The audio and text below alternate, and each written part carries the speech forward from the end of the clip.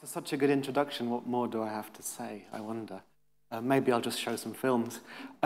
So, as Anna said, I'm a designer and a researcher working somewhere between Berg, the small design studio in London, and the Oslo School of Architecture and Design. And we do lots of work together. We do lots of research and design. We make products.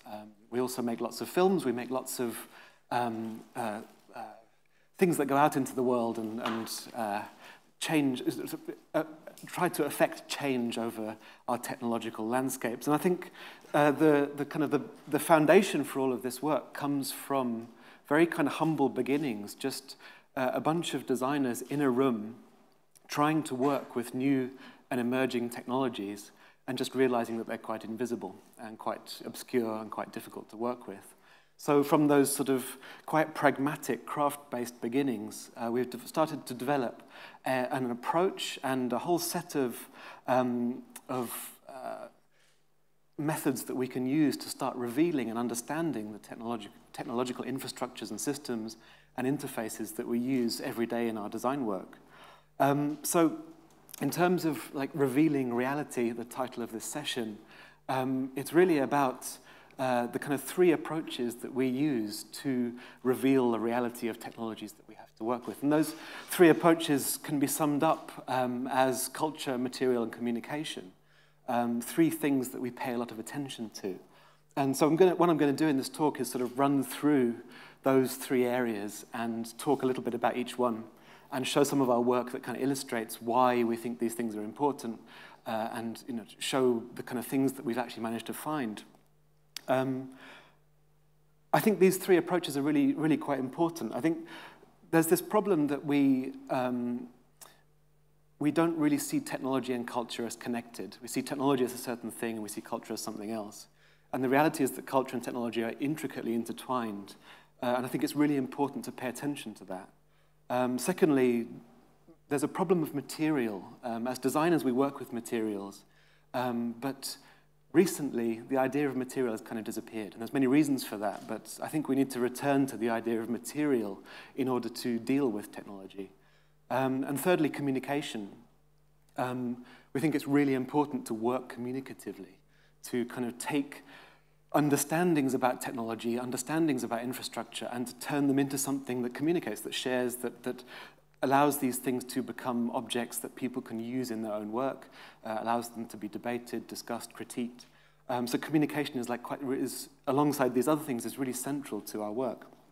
And our work is kind of dealing with the problem of invisibility and seamlessness. So I'll start off with the issue of kind of culture. This is a brilliant researcher and author called Anne Balsamo.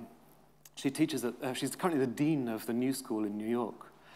She has this concept of technoculture, which is not a very nice concept. It sounds a bit weird, but technoculture is actually really useful in that it just combines technology and culture. So she says that technoculture is how the meaning of new technologies are reproduced, structured, manipulated, hijacked, and sometimes contested. And she wrote a book called Designing Culture, which is all about how these things actually come together in design processes, how designers rely on existing meanings in cultural context for all of their design work. It's not just about the opportunities and constraints of technology. It's about how you kind of use existing meanings and symbols and signs and all these things to actually make technology make sense. So she's really an advocate of this idea that culture and technology are absolutely intricately intertwined and cannot be separated. So in terms of what we're thinking about in terms of technology, we think it's really interesting and useful to study our kind of technocultural landscape. And I kind of like picking on Microsoft, not because this is a very compelling vision of the future, but it's a kind of piece of design fiction that I find quite difficult. It doesn't exist in any cultural or material reality that I recognize. I'm not even sure if it exists in commercial reality that I recognize. So these sort of visions of technology in the future and interaction are incredibly persuasive and pervasive. They become the way that people think about technology. They become these kind of dominant visions of a kind of seamless, invisible landscape where all technology is invisibly and seamlessly embedded in the environment, and we've got rather strange interfaces that kind of are gestural and haptic and touch-based. These kind of visions really celebrate the invisibility and seamlessness of technology. And they become very difficult to critique and unpack because they're so seamless. They're so smooth. There's nothing to get hold of. Anna mentioned Julian Oliver. Julian Oliver has this fantastic idea that we live in a children's book reality of technology, that we rely on this kind of the idea of the cloud, the matrix, a series of tubes to describe the internet. And this is all really kind of childish kind of mythology and metaphors. And he says that if you cannot unpack or describe the engineered parts of your environment, you cannot critically engage with the world in which you live. When you can't describe the world, when you can't see your world, you can't describe it. I think this is a particular problem for technology now that it's become so invisible and so seamless.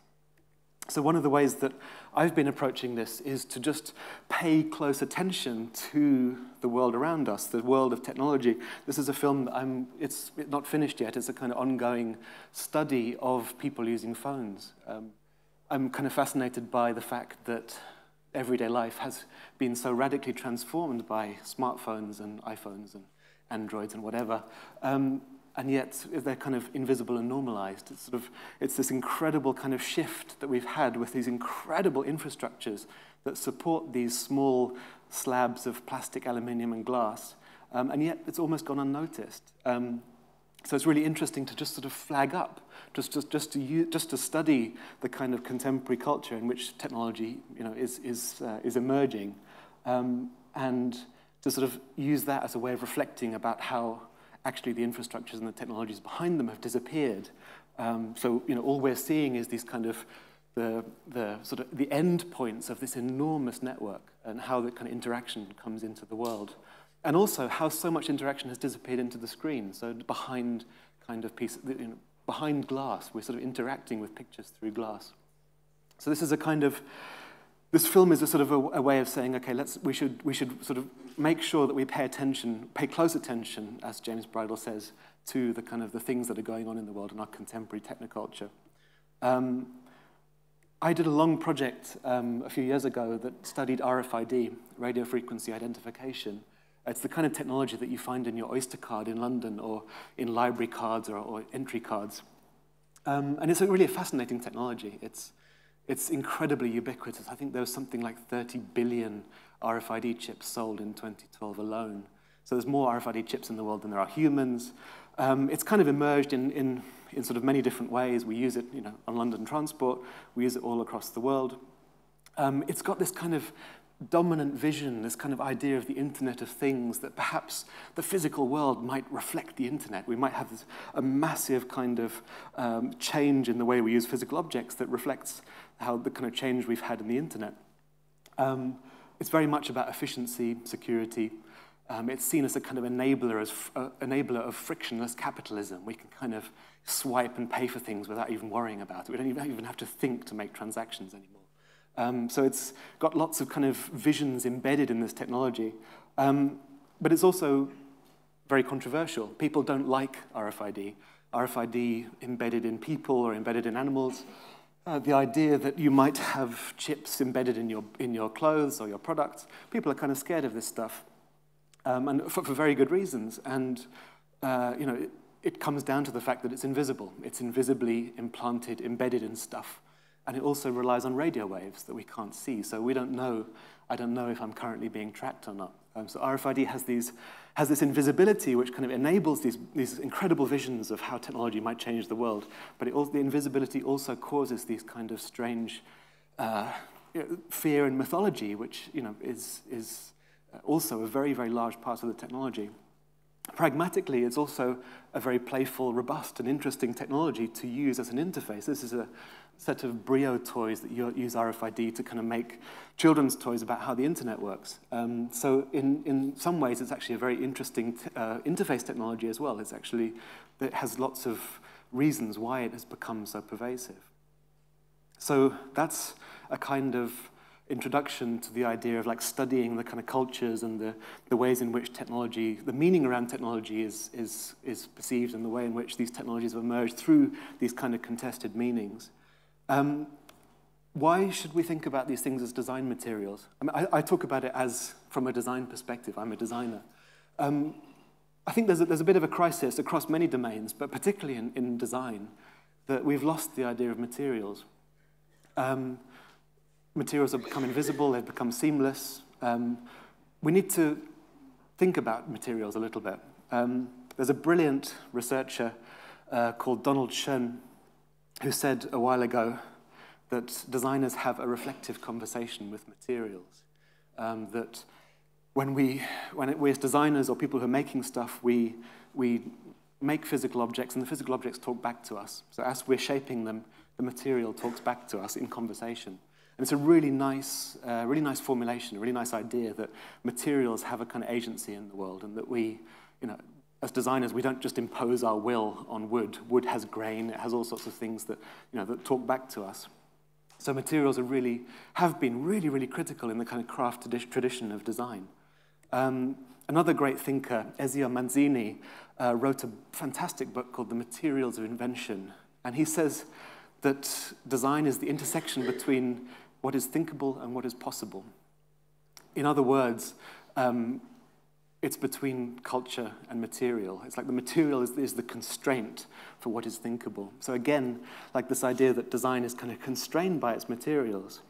I think that's, it's really interesting and important to recognize that design has this great history of working with material that's kind of now become very muddied.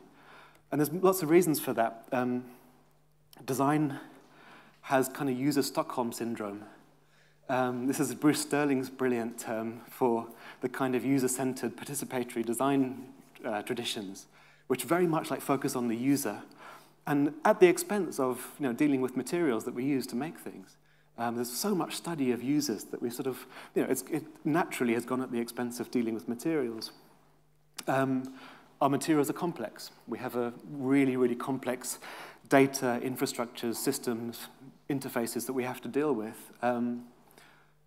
They change really fast. So, as designers or makers will know, every year there's some new way of making a technological object. It's not like they're stable at all, and they get obsolete very quickly. They're also deliberately hidden and invisible. So like the Microsoft vision of the future, it's really about hiding the technological stuff underneath. So it's very difficult to interrogate that stuff and to know how it actually works. So we don't really see the kind of material reality, but the material reality underneath these things. And there's also this myth of immateriality, the idea that actually the digital is immaterial. And it's a really pervasive myth, and it's probably wrong. This is Ben, who is a digital archivist, complaining about the idea that people think that the digital is immaterial, because actually it's not. This is another brilliant researcher called Jean-François Blanchette, who says that computing systems are suffused through and through with the constraints of their materiality. He basically says that microprocessors get hot, networks have latency, they have physical wires, hard disks have magnetic platters and heads and movement, and they're actually moving. There's all these material qualities that are in computing that have an extraordinarily important effect on how computing actually develops. It's really important to recognize those things. And the other thing is that computing is not just behind a screen anymore. The digital is not just underneath glass. It's actually in the world around us. So it has physical and spatial properties. We have to interact with it gesturally with space. So there are material qualities to the technology, not just in the digital, but also in its physical presence. And that's something that we have to get back to, using techniques of material exploration, something that Tom Armitage has talked a lot about at Berg. The idea that we need to explore our materials in order to design. And, we do a lot of this kind of stuff, as I'm sure a lot of you do as well, of sort of unpacking and revealing components and making sure that we understand how technologies actually work as a process of material exploration to increase our understanding of how these things actually work. So that's a sort of strategy and a tactic to kind of use material exploration as a way of flagging up the idea that materials are really important in interaction design. So I wanted to sort of talk next about the idea of communication and the kind of the third of the ideas, of the approaches that we use. We always, at Berg and in Aarhus, in Oslo, always talk about the Eameses as a kind of a wonderful example of how designers have used film as, or communicative practices as ways of talking about emerging technology. This is the Eameses talking, in a commercial information film for Polaroid, the launch of the Polaroid SX70. And in this film, they deconstruct the idea of optics, of chemical processes. They even go into the kind of microprocesses and stuff underneath it.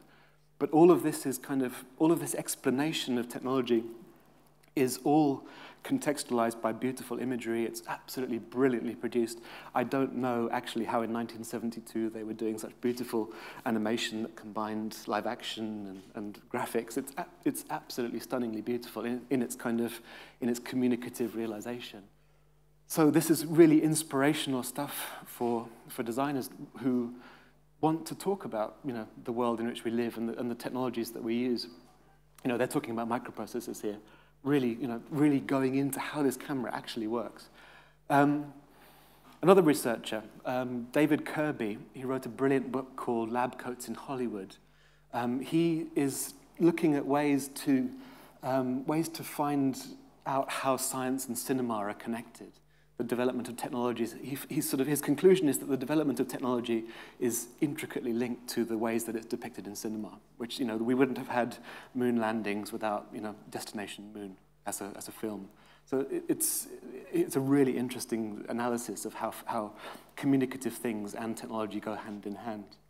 And he says that film's visually and emotionally immersive environment enables it to dominate our technoscientific imaginary. So the way in which we imagine technology, the way in which we think about it is very much defined by cinema. I want to take a very brief diversion and talk about something that I absolutely love, which is the technique of light painting. And it's relevant because we use it a lot. Light painting is the technique where you set up a camera on a tripod, open up the lens, attach a light to something, and just keep the shutter open. And as the person moves through, or as something happens in front of the frame, you get these beautiful light paintings. It's an really old technique, going back to 1914. This is John Milley, who used it for Life magazine to document dancers. This is Andreas Feininger, son of Lionel Feininger of Bauhaus fame, using it to, just to photograph, the technology of the time in the 1940s. This is a helicopter taking off. This is actually the people who invented light painting, Frank and Lillian Gilbreth. They were kind of time and motion studies people in the early 20th century. And they used it to study workers' movements. So this is a production line study using light painting. They attached light bulbs to people's hands and studied the motion that they used to construct things. I think this is a bricklayer or stacking boxes. They did lots of really nice things like using flashing lights so you could actually see the speed of people's hands moving. Really, really beautiful work. And it was kind of like the kind of time and motion studies were the kind of beginning of the industrial era, and they were using these kind of visual techniques to convince factory workers that they should change their production methods. They created wire models out of these things so they could say, well, this is the kind of movement we had before, this is what we have next. So really trying to explain an immaterial phenomena through this technique of light painting. And of course, light painting is a beautiful photographic technique. This is Emptying the Fridge by Mike Mandel. It's kind of taking on the Gilbreth's technique. And this is work that takes something else which is really interesting. It takes the Roomba and light paints the Roomba's hoovering of a living room. And this is really interesting for me because this is revealing the kind of the invisible side of algorithms. This is revealing the stuff that we can't necessarily read using light painting. So it's unpacking the behavior of a digital object that's incredibly complex using this process of light painting. And I think this is a Samsung Hoover using the same method. So it has a very different pattern. That's a Roomba Samsung. So very different kind of algorithms going on underneath. So you can start to interrogate these highly complex and closed off technical systems by using this technique called light painting. Another beautiful image. I just love these images just for their aesthetic qualities. They're amazing, but also for what they reveal. I think it's brilliant. So back to RFID. As I said, we've been studying RFID for a long time, and it's an invisible technology. This black square here is an RFID reader. It's the kind of component that you would get underneath the yellow bit of an Oyster card reader. What we've done is to take the technique of light painting and apply it to RFID. So here is an RFID being read, and every time it reads, a light flashes. And we do this in a dark room, have a camera locked off in that dark room, and what we can do is we can end up painting the field around an RFID reader using this technique. And for me, this is a kind of way of revealing the spatial materiality of RFID. It's the kind of stuff that it has lots of reasons for doing it, but as designers, we were really frustrated working with these black squares because they're just black boxes. They're very, very difficult to interrogate. Finding a kind of means to reveal how it inhabited the world was really, really important for us to know how we could actually use it in our designs. How should we design with it? But I think it also addresses wider concerns that, RFID is often seen as a technology that you get embedded under your skin, and all of a sudden you appear as a red dot on a map tracked by satellites. And many people have shown that the Casino Royale and Prison Break have really affected our opinion of these technologies because that's really persuasive kind of visions of the technology.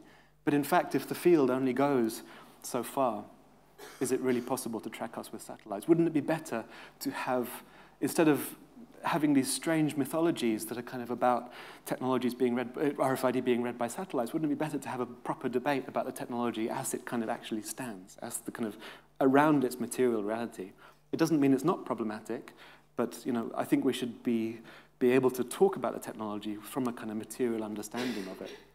This is another mapping we did of the Oyster card. So we took a RFID reader and poked the RFID reader for many days in a dark room and revealed the field around an Oyster card. And what was really interesting, once you've done this, you'll start seeing these kind of green mushrooms sprouting up all over the world. Every time you sort of interface with an RFID reader, you're like, oh, there's the green mushroom. I want, So it has kind of, it's revealed a material understanding for us through a visual means. With Einar Snev Martinsen and Jørn, who's here, Jørn Knudsen, at the Oslo School of Architecture and Design, we extended this technique. We wanted to look at the space of Wi-Fi networks. We think that Wi-Fi, obviously Wi-Fi is an enormously important infrastructure as part of our cities and our homes, but we didn't know how Wi-Fi inhabited our spaces. So what we did was to create this 4-meter-long wooden pole with lights along the edge. And when we took that pole around Oslo, we could, and took long exposure pictures of them by walking around, we could sort of reveal the space of Wi-Fi networks. So the taller the graph, the stronger the Wi-Fi signal. So it's taking the same light painting technique and just applying it to a different technology. We made a film about that. I'll show a bit of that to you now.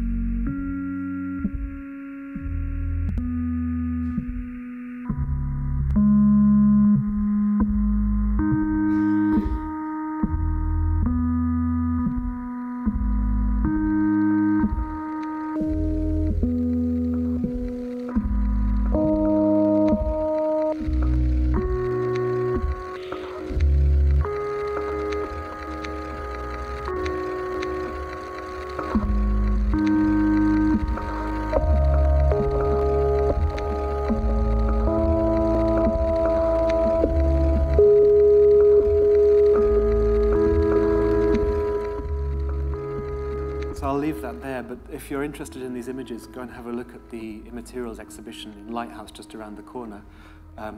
Many of the images and the film is on show there, and it's very nice to see some of these images at large scale and be able to study them. Almost finally, our latest project is looking at GPS. GPS is even more significant to our daily interaction. You know, the idea of locating ourselves, the idea that our smartphones know where we are, it's really, really critical, not just to mapping, but all sorts of services are starting to rely on GPS. You know, things are starting to rely on GPS for timing. So one of the things that we've done is to create a new project called satellite lamps. This is a satellite lamp in the center of the image. It glows brighter when the accuracy of GPS signals increases. By going out into the world, setting these lamps up, and taking time-lapse sequences of these probes, we're able to kind of see how GPS signals change over time. And we learned that GPS signals are actually really unstable. They change, you know, satellites move across the Earth in about 17 minutes, something like 17 minutes. So the signals are changing all the time. We really wanted to start to understand how GPS signals would change in different spaces. And they're also obviously incredibly affected by their physical urban infrastructure around them. So this is a beginning of a film which will be launched later this year, but it's actually on display at Lighthouse, that starts to show how GPS inhabits space. And you can see that, you know, the lamps, when they're together, they start to show the differences in GPS signals around the urban environment. Just in summary, I think there's a real importance to focus our attention, to pay really close attention to the culture of technology, the things that are going on in daily culture. And I think it's too often overlooked. And it means that we don't have the language, we haven't developed the metaphors, we haven't developed the right kind of approaches to affecting those meanings. Without actually understanding how people understand technologies, we'd have a difficulty in affecting the way that people understand them. So I think it's really important to sort of study and participate in those kind of cultural constructions. I think it's really important that we find a way of talking about materials again, because materials sort of, the idea of materials advocates for the agency of the things around us, the idea that we shape them, but they also shape us. And finally, I think the thing about working communicatively, that there's a need for not just designers to share understandings of materials, but for a broader public and for broader sets of audiences and the ability to understand, discuss, and critique. I think there's a real importance there for creating objects around which these discussions can happen, and I think that's been our intention with this work. So, as Anna said, lots of the work is on display around the corner at Lighthouse. It'd be lovely if you went and saw that. And I look forward to the rest of the day. Thank you.